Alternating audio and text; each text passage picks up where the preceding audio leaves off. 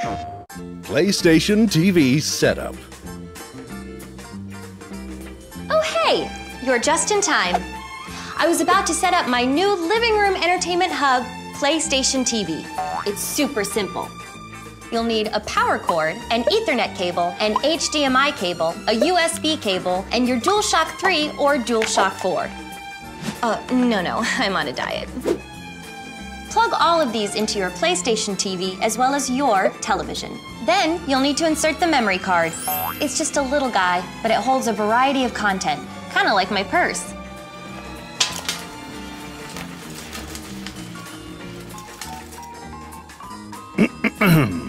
Press the power button on your PlayStation TV. After pairing the DualShock 3 controller via USB cable to your PS TV, press the PS button on your controller to begin the easy setup process.